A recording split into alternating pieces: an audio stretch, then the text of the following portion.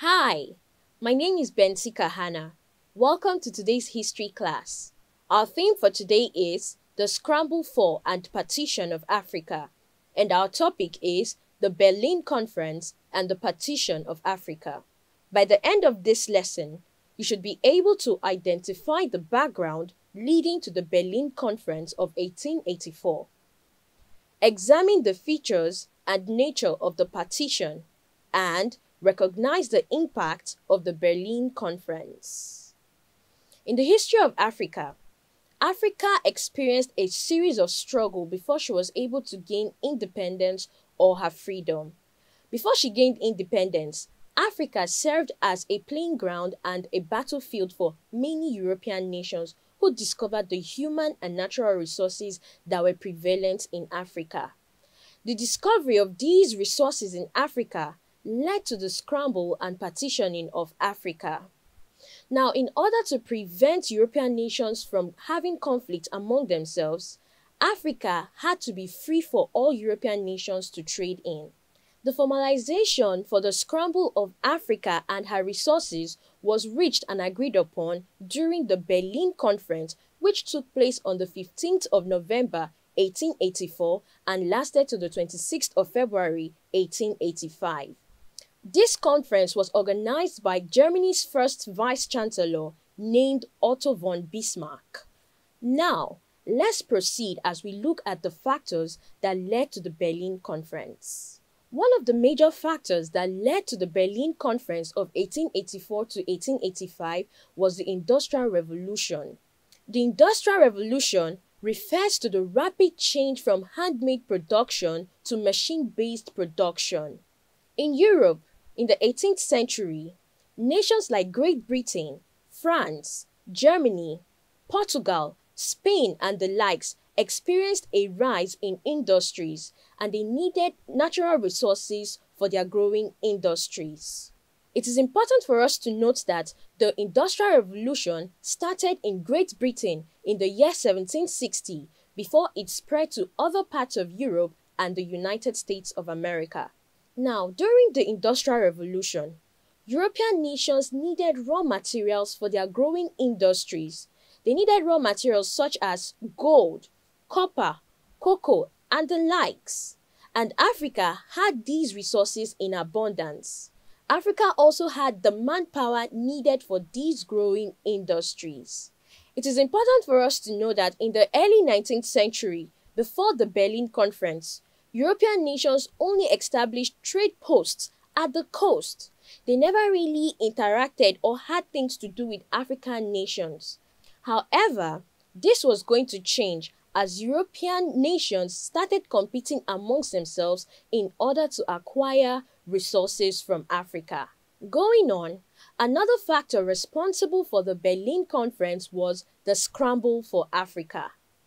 The scramble for Africa refers to the struggle among European nations to gain political domination over African territories. As we can see from our image, these European nations wanted a piece of Africa for themselves. Now, the European nations discovered that for them to have uninterrupted access to these raw materials, they needed to gain political control or domination over these African countries. They also discovered that it will help them maintain their economic sphere of influence and trade monopoly. You will agree with me that when two or more persons are interested in a particular thing, conflict is bound to set in, right? Well, this was the case in Africa among the European nations. Various European nations had interest in the same areas at the same time. For instance, Britain and France had interest in West Africa. Now, Britain and Portugal also had interest in Egypt, while Belgium and France also had interest in Central Africa, particularly the Congo. Furthermore, in the year 1876, King Leopold II of Belgium called for a meeting for all those countries interested in Africa.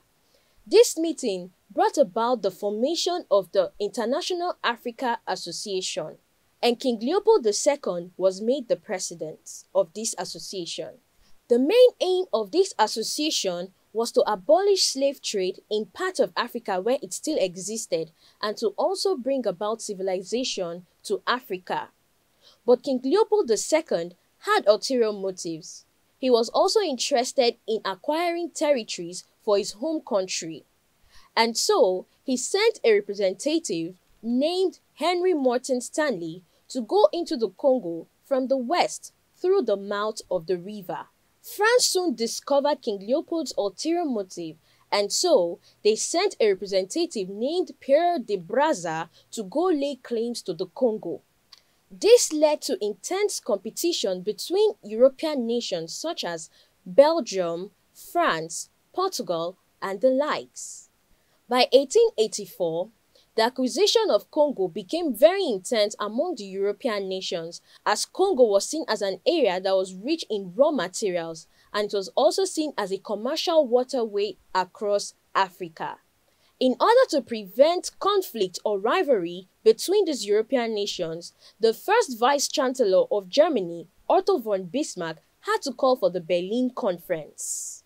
The Berlin Conference was the gathering of 13 European nations which include Austria-Hungary, Britain, Denmark, France, Germany, Portugal, Spain, and others, and also the United States of America. Now, during this conference, no African leader was invited. During this conference, the operations in Africa was discussed, and it was agreed upon that there would be no conflict among these European nations, but rather they would all exist peacefully. All the agreements reached during the Berlin Conference were passed on as the Berlin Act of 1885.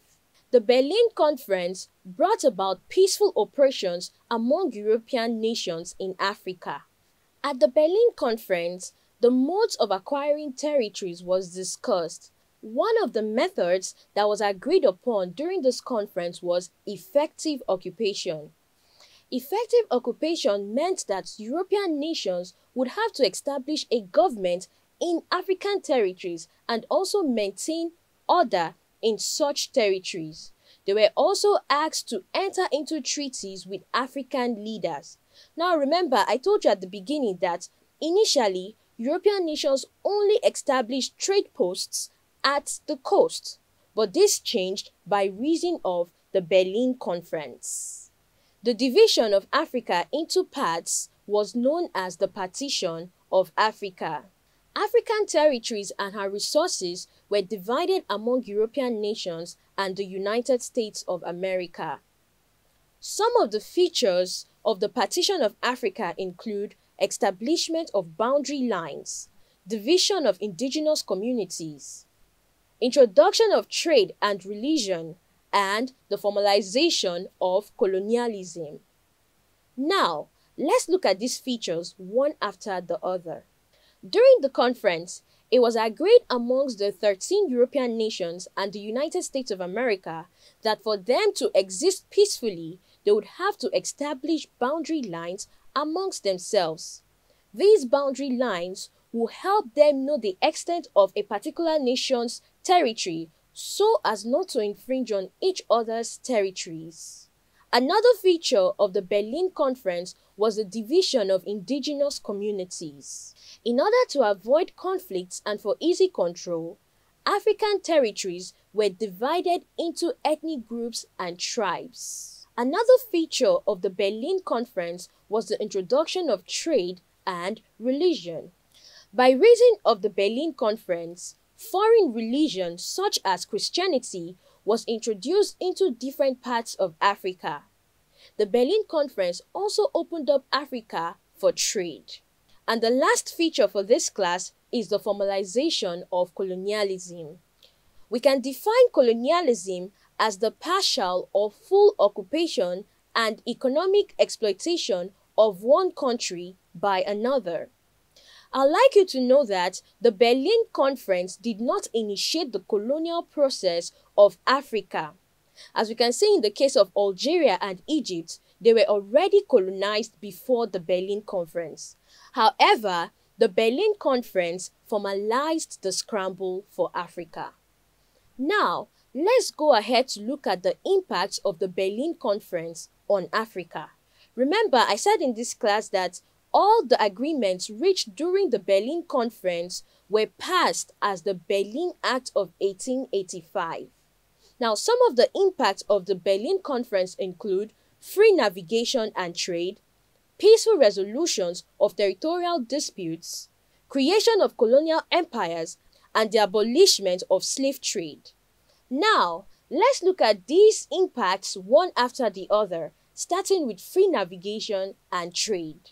During the Berlin Conference, it was agreed that the rivers Niger and Congo be free for navigation and trade to all European nations. This meant that no European nation could lay claim to these rivers, but rather everyone was allowed to make use of them.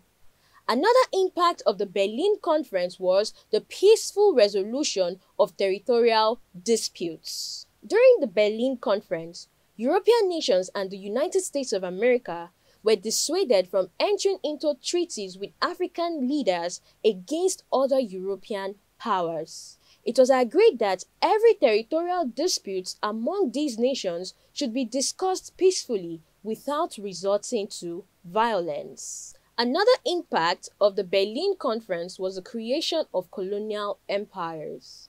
The Berlin Conference led to the creation of colonies in all parts of Africa, and this was achieved through the method of effective occupation. A colony is said to be a territory that is under the political control of a sovereign state. And for this class, the last impact of the Berlin Conference was the abolition of slave trade in all parts of Africa. The slave trade, which was the transportation of humans from one point to another, was put to an end by reason of the Berlin Conference. During the conference, it was agreed that slave trade in Africa should be put to an end. However, it still continued in some parts of Africa. This brings us to the end of today's lesson.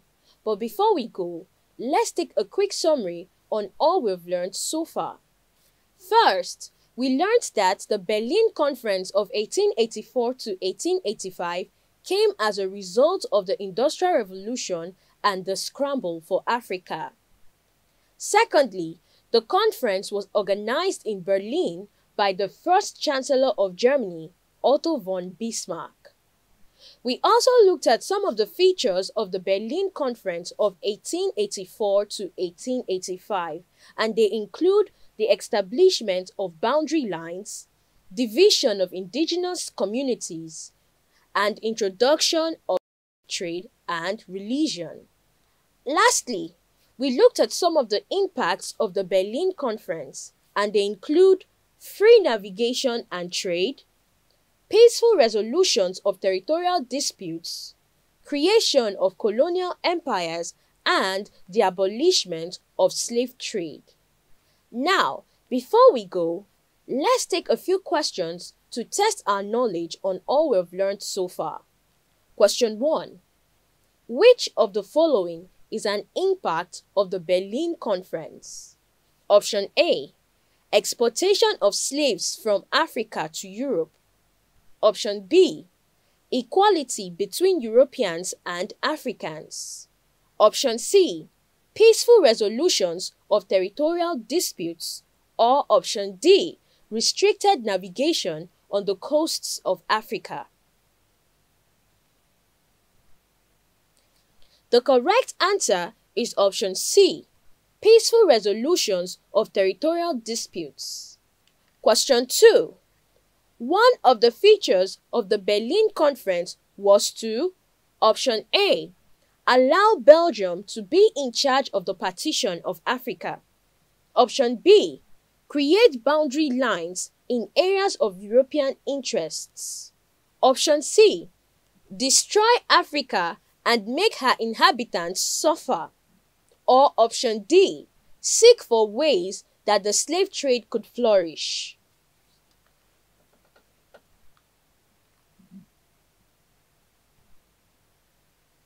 The correct answer is option B. One of the features of the Berlin Conference was to create boundary lines in areas of European interests. I hope you learned something new from today's lesson about the Berlin Conference and the Partition of Africa. Till we meet again next time, it's bye-bye!